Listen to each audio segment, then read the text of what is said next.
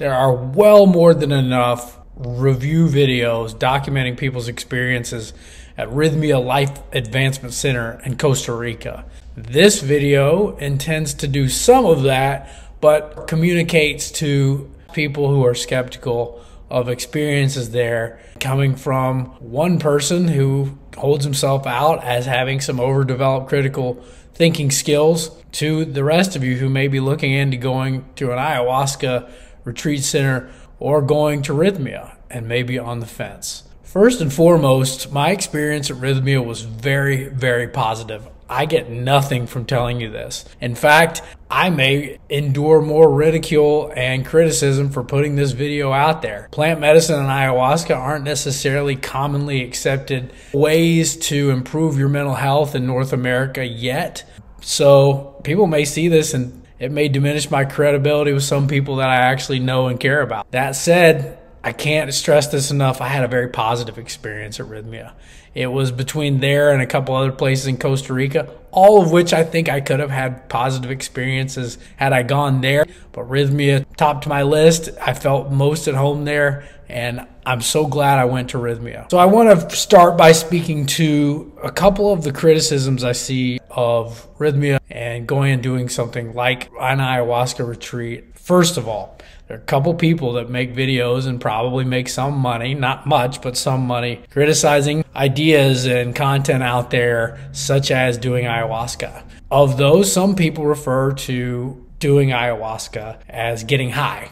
It is not. There's a difference between getting high and a trip. Getting high implies an experience of continued positive emotions for a longer period of time than is normal because of ingesting an exogenous substance, something that comes from the outside of your body. That is not what a trip on any psychedelic is always reliably like, nor is it what doing ayahuasca is like. An ayahuasca trip is usually very difficult, comes with periods of desperation, listlessness, hopelessness, even some periods that feel like you're going to die.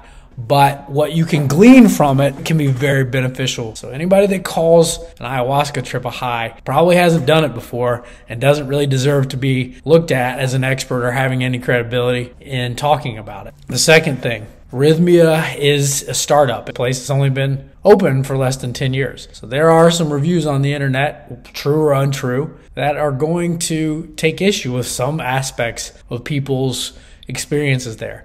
I can't speak to the truth or falsity of those points that people make in some of the less than flattering reviews about Rythmia, but I can say that it is bound to happen. If over 17,000 people are customers or guests of a place, 1 or 2 or 10 or 100 people are going to have maybe one negative thing to say about it. It's not to make light of anything that really drastic that might have happened to somebody there.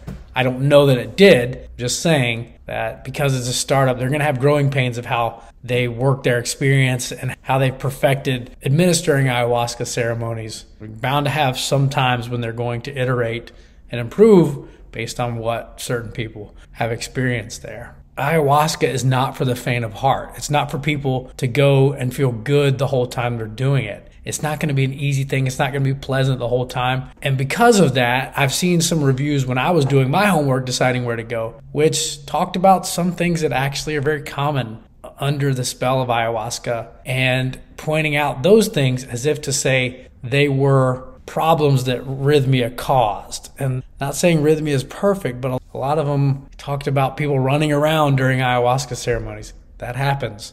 Talked about people taking their clothes off during ayahuasca ceremonies. That too can happen. It's an ayahuasca ceremony, and that's why they have the staff that they have there that is ready to tend to things that in almost any other context would be very unflattering. My experience there, again, was extremely positive.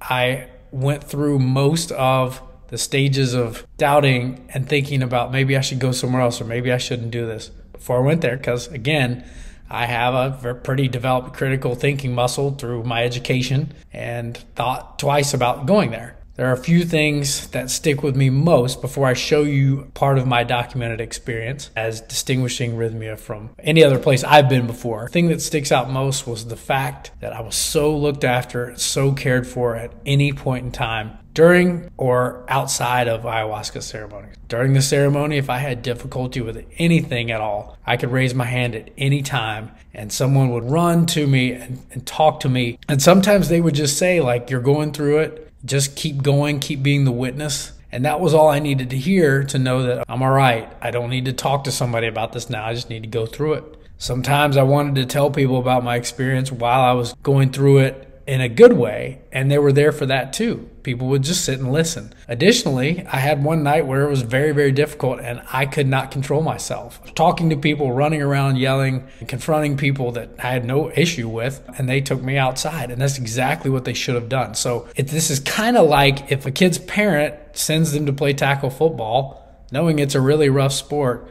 and then takes issue when their kid gets tackled or hit in the head with another kid's helmet. It's like, you signed up for tackle football. So doing ayahuasca is not something that you should take lightly or do with any lack of respect or reverence for. The last thing I'll say before sending you off and coming back is that ayahuasca is medically licensed. It has, I think, 2 different distinctions that allow it to, as they say, operate legally in the location that they operate in. I don't know why. I don't know exactly how. I've taken their word for it. As one, no one gets arrested that I know of for going there and doing ayahuasca. If it were so illegal, they probably would get shut down because they're so widely advertised in public. The last thing was that I felt very looked after the whole time I was there. There is a 24-hour medical clinic on site at Rythmia. So if at any time anyone's having an issue, they can go to the medical clinic and get whatever kind of treatment they can, as long as it's not contraindicated with the ayahuasca. I had trouble sleeping while I was there because that's what ayahuasca does. I went to the clinic and I got a little magnesium and was able to nap a little bit during the days of ceremonies. Without further ado, I'm sending you off to my time there. I'm going to do a voiceover for this video, just describe briefly my experience, and then come back and talk to you a little bit more. Here begins the voiceover. That is the sight out of my window shortly before arriving in Liberia and have to be picked up by a contracted taxi driver to take me to Rythmia. With that trail mix you just saw, here's the ride from Liberia Airport to Rythmia, and then we pulled up. I finally had arrived. I felt like the day had finally come, and I felt like I was the only person there because of the way they treated me. They greeted me at this table to get me acquainted, gave me my gift bag, which included this water bottle and shot glass for the ayahuasca, and then showed me this thorough calendar. Yoga every morning before and after ceremony, very important to make it. And even if there wasn't anything on the schedule, there were so many amenities like these cold and hot plunge pools, and all the other things you see here were on the schedule. There was beach day, 2 beach days later in the week, a very thorough workout center for what anyone could probably bring the energy up to do because it was so taxing the whole week we were there. And then there's additional this volcanic mud treatment that included getting in the cold and the hot tubs, getting in the steam room that I'm about to show you now. I did that a couple days, but it wears you out. Here we have the pool. It's a saltwater pool right next to the restaurant, which was incredible. It was mostly vegan, had chicken and fish, and now you hear from me. Here are some of my first impressions. It's better than I thought. I had a lot of, not trepidation about being here, but hesitation because the way things are described in marketing materials and the way things actually are can sometimes be different, but so far it's been great. There were a few hiccups. There's one at the airport where they weren't there when I got there, but it was because my flight was delayed. I'm walking around the property right now, trying to be quiet because everyone's sleeping and I'm not adjusted to the time change, and it's really beautiful. I can hear all the wildlife in the jungle right over that fence.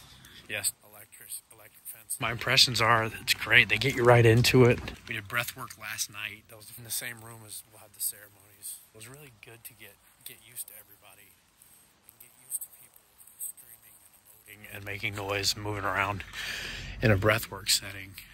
My room is probably about like you'd expect from a 3-star American hotel. It's fine. I've got a roommate. I'm really glad I actually have a roommate. this morning I've got to do some orientation. There's space in the calendar for free time, but there's really not a ton. It'll keep me from just sitting around wondering what's going to happen. Those are my first impressions. This is video of my walk from my room to the front desk. That front building is the front desk. It's kind of the center of operation for all gas. You can go there at any point in time, 24 hours a day, and get what you need. Someone's there, someone can help you. They'll drop everything and they'll help you. And then behind that's the Maloka. They tell us every night to take a picture of ourselves after ceremony. So this is a picture of me. I kind of look like I've been run over. And then they also tell you to dump out your cup after you clean it out after every ceremony and give it back to the earth. So that's me doing that. Who am I to not do that? One of the most pleasurable parts of being at Rythmia is the food. The food is compliant with the dieta, so you don't get sick or get a stomach bug while you're under the influence or ingesting ayahuasca. And the food's incredible. It reminded me of a scene from that movie Hook, in which they imagine this buffet or meal with everything they could ever imagine. Here is a walk alongside the Maloka. This is the place where everything happens. All the ceremonies, yoga, breathwork, all of the events of note happen there. One of the most surprising and amazing things about the Maloka is how spotless and sanitary they keep it. I don't know how they do it. They have these ayahuasca ceremonies that last well into the morning, and you get up and go to yoga at 7 a.m. the next day, and it looks like nothing ever happened there. I don't know how they do it, but I was glad they did. They keep it spotless, and it's incredible. It's got 2 wings on the side in the center room. You can go out here and lay on the hammocks at any point, but really during the ceremony. Here's the inside of the Maloka right before yoga. There's 2 of the friends I made, and I'm still in touch with. One of the coolest things about Rythmia is how easy it is to make friends and lasting connections. Here is a scene from a shamanic wedding. I thought this was really cool. 2 people that were guests got married after the last ceremony. Here's a tree that just was amazing and had green fluorescent stripes. And there's a picture of me right after the last ceremony. There you have it. That documents at least part of my experience at Rythmia. And hopefully you can see why I had such a positive experience and have positive things to say. Wanted to emphasize again that ayahuasca is not for everyone. If you find yourself being overly skeptical and think this is bullshit or this is stupid or any of the like, this is probably just not for you.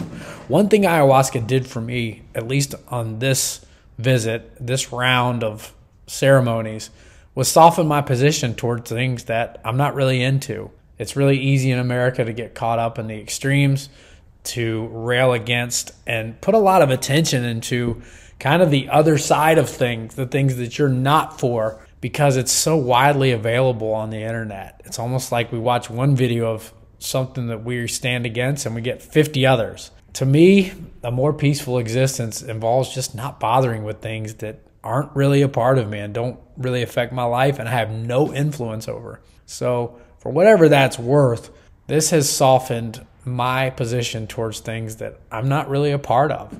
And so if that's you, I hope that resonates. Additionally, if you see this and you think, well, that guy's an idiot for going and doing that and spending all that money, well, it's probably not for you. And I would encourage you to take your focus elsewhere. Don't watch my videos. It's fine. No hard feelings at all. I'm going back to Rythmia. I haven't signed up yet, but I have plans to go back and do all the things that the program takes you through because I know that there's more work to do, and I know my life could be enhanced in a way that I'll get a solid return on my investment for paying the guest fee to stay there for another week. I'm very likely to go there for the next couple years, at least once or twice, and I look forward to it. Here I am, a guy that holds himself out as not being able to be sold to, discerning, someone who's been through the ringer in business, doesn't like to see disasters happen, get himself taken advantage of.